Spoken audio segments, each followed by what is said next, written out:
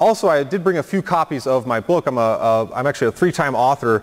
My first book is The 10 Commandments of Lifting Weights. It's basically a book that combines my love of bodybuilding and Catholic spirituality. The second is Man Up, that Rick's holding up there.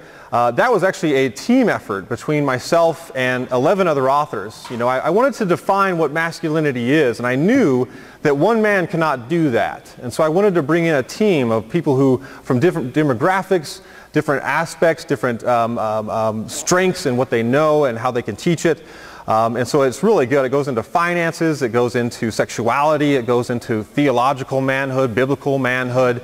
It even goes into why men in particular need to be in the pro-life fight. Why it's our fight that we need to be out there trying to turn over all of this nonsense that's happening.